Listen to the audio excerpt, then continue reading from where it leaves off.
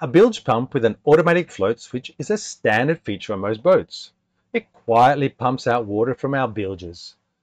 However, because it operates automatically, we often don't know when or how frequently it's running. By monitoring this information, we can better understand if there's a potential leak in our boat before it becomes a serious problem. For instance, it could indicate that the engine's raw water intake is leaking, or a seacock is faulty, or there's an issue with the plumbing. In this video, I'm going to show you how to make your boat's bilge pump smarter and more reliable with minimal effort. This setup will give you remote monitoring capabilities, real-time alerts, and data tracking, all essential features for enhancing the safety and efficiency of your boat. Turning your existing bilge pump into a smart pump comes with a lot of advantages. One of the biggest benefits is real-time monitoring. You'll always know the status of your bilge pump, whether you're on the boat or miles away, thanks to the remote access capabilities of our smart boat. You can set up alerts to notify you if the pump turns on, runs longer than expected, or experiences unusual cycles. These alerts can be sent directly to your smartphone or any other device connected to your system, giving you peace of mind wherever you are. Another key feature is the ability to track the runtime and cycle count of your bilge pump. This data is crucial for understanding how often and how long your pump is running. For this project, we'll be using the versatile ESP32. It will serve as a central hub wirelessly transmitting data from the bilge pump back to our smart boat system. This setup enables you to monitor your bilge pump in real time from anywhere. If you're not familiar with ESP32, don't worry, I have a separate video guide that walks you through the setup process step by step. Also at the end of the video, I have a few new tips and tricks to use an ESP32. And if you haven't set up your boat as a smart boat, I've also created a tutorial playlist that will guide you through the entire process. We'll also be using the INA219 sensor, a compact and affordable device that's perfect for this kind of project. The INA219 will monitor your voltage of the bilge pump, allowing us to accurately determine when the pump is on or off. It's easy to set up. Just connect it to the ESP32, connect one wire from the INA219 to your bilge pump, and do a bit of configuration. What's also great is that with a single ESP32, you can connect multiple sensors, so you can keep expanding your system using the very same ESP32. If your boat is 24 volts, you can use the INA226, which is the big brother to the INA219.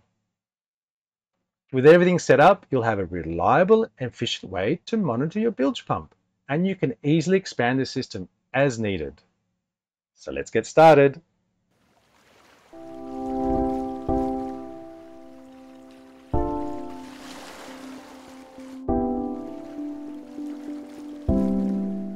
Here's the ESP32.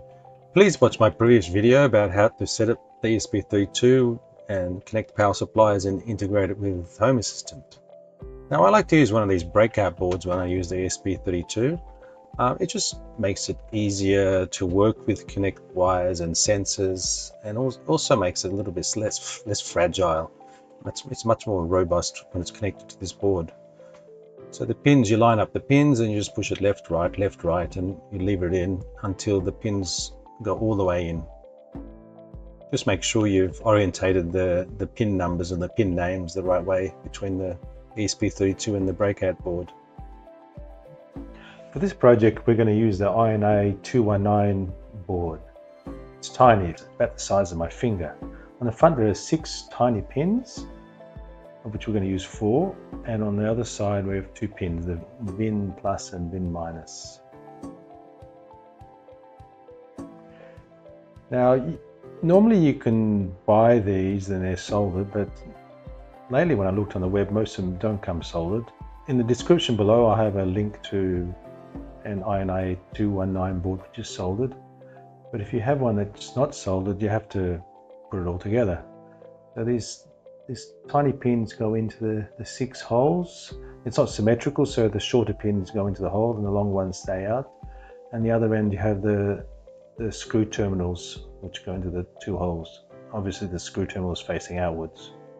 Now to solder, you always put on a piece of wood.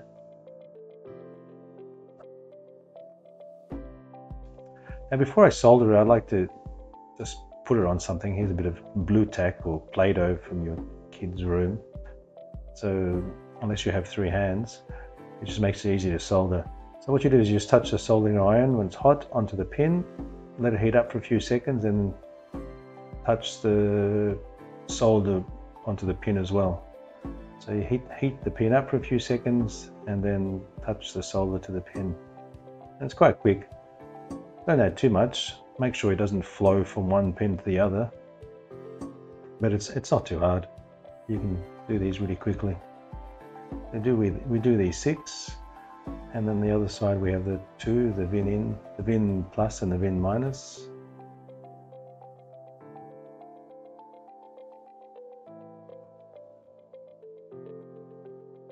And there we go. All the pins are soldered on. If you don't like this, just buy the one that comes pre-soldered. You just check all the pins they're solid, they're not moving around, so we've done a good job. So when I do this sort of work, we're connecting now to an ESP32 and to this board, I like to use these DuPont cables or breadboard cables. You can buy a bunch for not much. So now let's connect the INA219 to the ESP32. On the ESP32, we have the 3-volt pin, the ground pin, the pin 22 and pin 21 will be used. So first we connect the orange cable to the 3-volt pin. Now this will power the INA219 from the ESP32 by 3 volts. Then we connect the brown cable into the ground, and this will supply the ground to the INA219. And then we have the 2 data cables, which are the I2C data cables for communication between the INA219 and the ESP32. So the white one will go into pin 21 and the purple we put into pin 22. So on the INA219 there's a bar here with the pins at the bottom. So we connect them in the water. They're all labeled. So the first one is 3 volts, next one's the ground,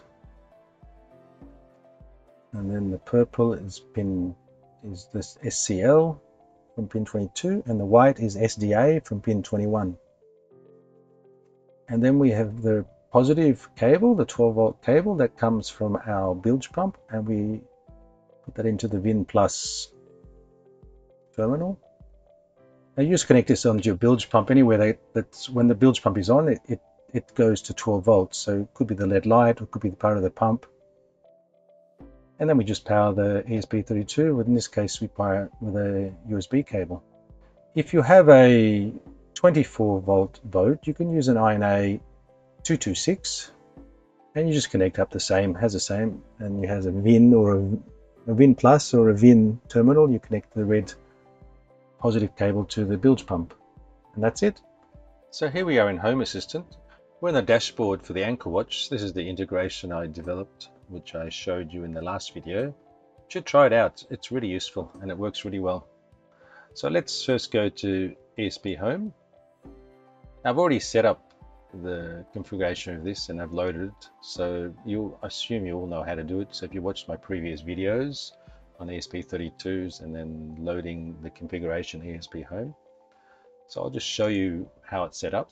Standard YAML configuration. So here we have the I2C configuration, say which pins on the ESP32 we're using. So it's pin 21 and 22.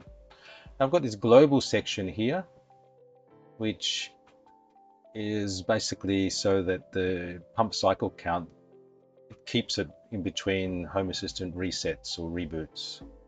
Now I've put all the code into the ESP Home YAML, so we don't have any template sensors in Home Assistant. There's a number, you can do it a number of ways. I've just chosen to do it this way, so it's all in one place.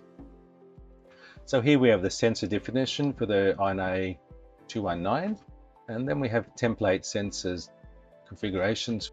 when the bilge pump is running. So if the voltage is more than 8 volts, then it's on, otherwise it's off. So it's on is 1 and off is 0, and it checks it every 1 second. And then we have a bit of code here to figure out the pump cycles, and then we have a binary sensor to say if the pump is on or if the pump is off. And like with all the other configuration snippets I provide, you can go to my website and find the code for this, smartboatinnovations.com, and it's under the code, and you'll have a bilge pump YAML. If you scroll down, and here you have the code that I just showed you. Just copy it or download the file. So the dashboard for this is like this. I have the pump status, which is the binary sensor, how many times it's cycled, and it's really nice. I can display in the dashboard the logbook, so you can see it's 7 hours ago it turned off and it turned on. So it was 41:11, so it went round for 4 seconds. I'll just turn it on now, and this, I have a manual switch, so you can see it turns on and it's running. Oh, that beep is a notification I get on my phone to say the bilge pump is on. Normally on my boat, the bilge pump hardly ever goes on. It's only when I have a leak. And then you can set up an automation. So I've just set up a basic automation for the bilge pump. So if the bilge pump is on, send me a message or turn on the alarm. But you can do more. You can see how many cycle counts you have. It depends on your boat, how long it normally runs for, and then if it exceeds that threshold, then you get it to send you a message. Okay, so that was really quite easy to set up. Now I'd like to show you some tips and tricks for using ESP Home and ESP32s. So if we go back to ESP Home. Now the way this works, you have an add-on which installs ESP Home, and that allows you to install code and update code on these ESP devices. But once, for example, an ESP32 is flashed and you have the running code, you don't actually need to have this add-on, but keep it because it's very useful. I'm just trying to explain how this all works. Now, if we go into the YAML code for this, now if you follow my videos and you flash a new ESP32 using the web tools, the web tools works really well, but it also installs a lot of extra code that you don't need, for example, Bluetooth and a lot of extra options. And that makes the size of the configuration it loads onto the ESP32 quite large, and sometimes it can slow it down, and sometimes you might have problems loading it. So it's better just to have the bare minimum here. For example, like I have here, I have the ESP Home, I have the name and the friendly name. I say it's an ESP32, it's the type ESP32 dev and the framework. You have the API stands, which is empty. Then you have the whole Wi-Fi defined. Now I usually set up a static IP address just to make it more stable, but you don't need to do this. So if you don't have to have this manual IP section. And then an access point in case if there's no Wi-Fi and you need to access your ESP32, the ESP32 will then create its own little local Wi-Fi access point, and you can use these credentials to log on to it. And this is not my normal password, by the way. Also with logging, try not to have a logging level too high, because if you put debug or even higher, it really slows down the ESP32, and again, sometimes it can cause problems. So have the minimist level, for example, error. We then need to have this OTA or the air definition, so we're using ESP Home. And that's basically all you need. So there's two parts to the integration of ESP Home into Home Assistant. You have this add-on here, which allows you to, as I said before, edit and update code. And then you have the core part, which is actually the integration, which is the ESP Home integration. And this is what displays the entities that are created in ESP Home. It displays them in Home Assistant. Now sometimes it happens that it just doesn't work. It seems like your code is working, there's no errors in ESP Home that you can see in the add-on, but nothing's being displayed in Home Assistant. And sometimes you get a disconnect. For example, maybe the device is not configured correctly here, or it's got its knickers in a knot. So what you can always go and do in here, you can always go, so for this pumps one, you can always go in here and just delete it. You can just delete it if you like. Okay, and then we'll restart Home Assistant. And when Home Assistant restarts, it does a scan and it'll find that you have a ESP home device that isn't integrated. I'll just speed this reboot up. Okay, Home Assistant is restarted, and you can see there's a new notification down here. This is just an easy way. It says we found a new device on your network, so let's check it out. And it says the ESP32 pumps. So all we have to do is click on Configure, and we're going to add this back to Home Assistant and finish. So if you go back here, you can see it's back in. Well, I hope that extra information can help you out. Thank you for joining me today in exploring the incredible world of smart boating. If you found this video helpful and informative, I would appreciate if you hit the like button below. And if you'd like to stay updated with more exciting content on boating and technology, consider subscribing to my channel by clicking the subscribe button. Your support means a lot and helps me create more valuable videos like this. Until next time, hasta luego.